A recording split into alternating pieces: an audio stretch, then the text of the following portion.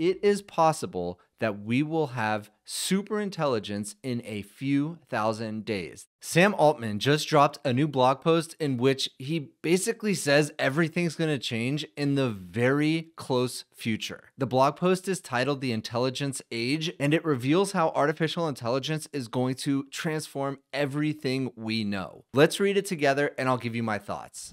In the next couple of decades, we will be able to do things that would have seemed like magic to our grandparents.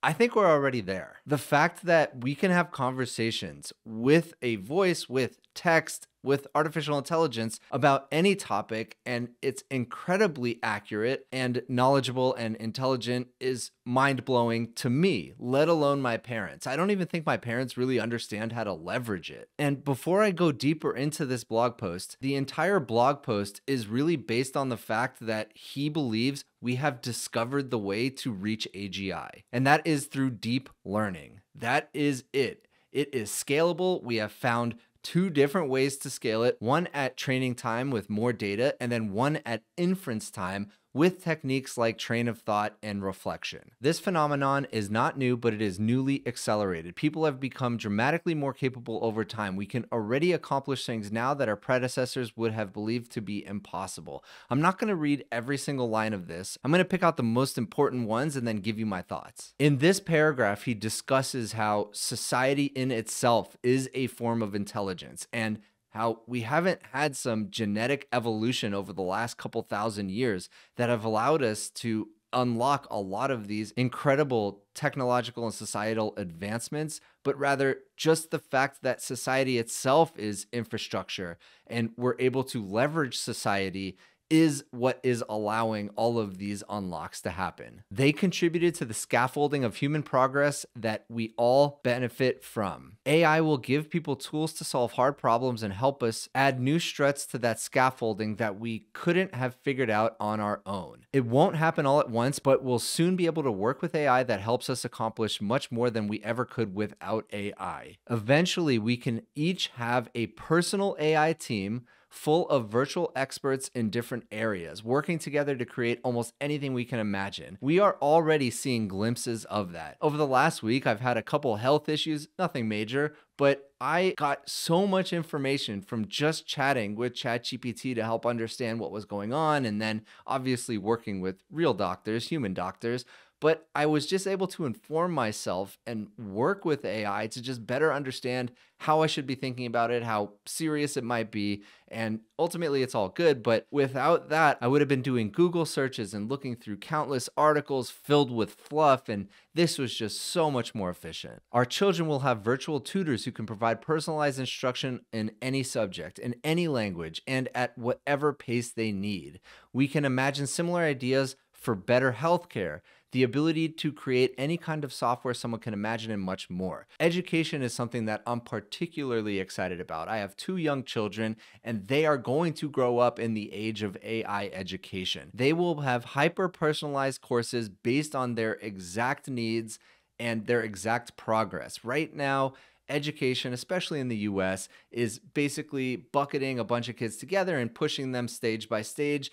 And the only way to really get out of that is to pay for private school. And even then, it's not as personalized as it could be. But with AI, we could give children, every single individual child, the ability to learn at their own pace exactly what they need to learn, and exactly, more importantly, how they learn best. Not every child learns best by just sitting and listening or reading or whatever method that they want. Everybody's different. Everybody learns differently. I learn really well from watching videos. So maybe AI will just create me personalized videos based on whatever subject I want to learn. With these new abilities, we can have shared prosperity to a degree that seems unimaginable today.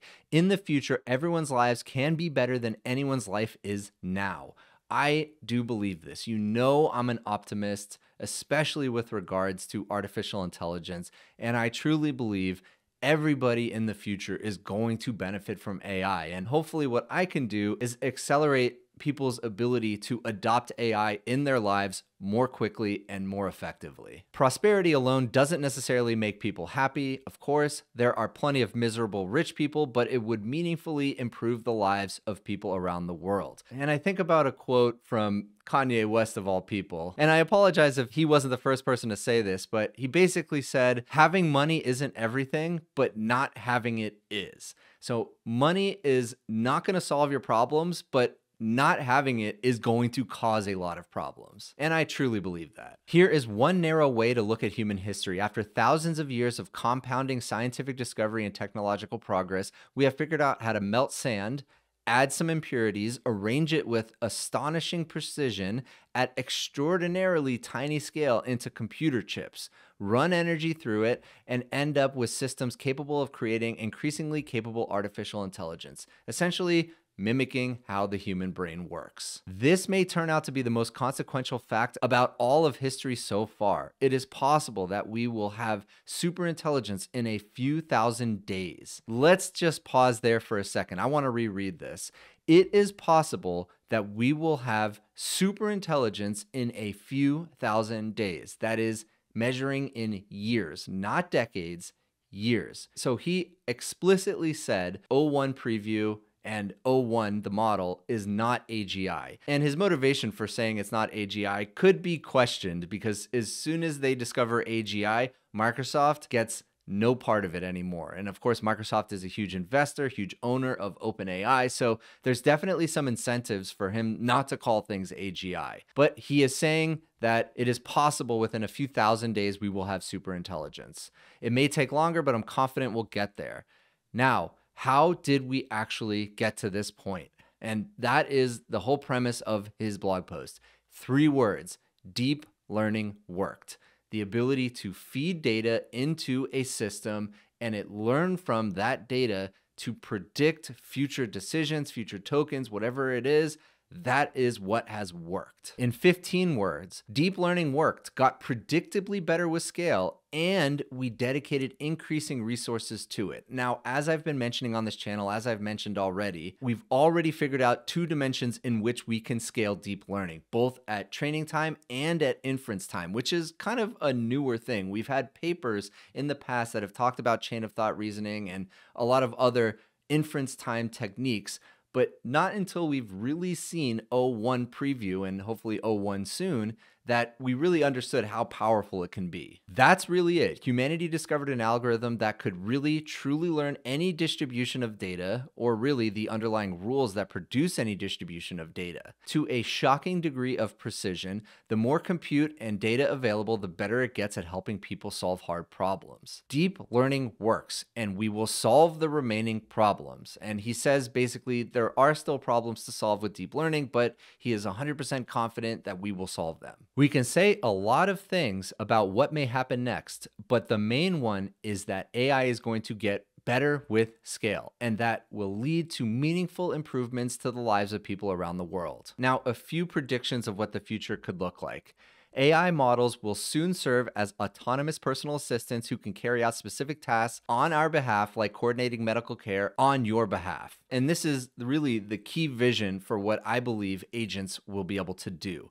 Autonomous assistants, not ones that you have to proactively prompt to go do something. And that's great for today, and that's scratching the surface of what's possible. But agents that can actually go out, work 24/7 on your behalf, doing things as simple as reading and summarizing and replying to all of my emails, to, as they're saying here, help me get ahead of any health problems that I might have. AI systems are going to get so good that they help us make better next generation systems and make scientific progress across the board. So what does he mean by this? First, they help us make better next generation systems. There's 2 ways that it can do that. One, through synthetic data, one model creating data for another model. In a recent video, I talked about humans being really the bottleneck in AI exploding, because if we can only train AI on data that we create or we label, we being humans, it is highly limiting. But if we have AI creating and labeling unlimited amounts of data for future models, that unlocks the intelligence explosion. And then number two, it's with projects like Sakana AI's AI Scientist. Basically, AI is going to discover new techniques autonomously, running 24/7, that will help unlock future gains in other systems. So this is really the intelligence explosion. Once we have AI that can discover new science, new techniques, and then apply it autonomously to itself, intelligence is just going to skyrocket. If we want to put AI into the hands of as many people as possible, we need to drive down the cost of compute and make it abundant. And the famous quote from him is, "Intelligence too cheap to meter." If we don't build enough infrastructure, AI will be a very limited resource that wars get fought over, and that becomes mostly a tool for rich people. And this is something that he's actively working on. He's working on energy production, he's working on chip manufacturing, he's working on server farms,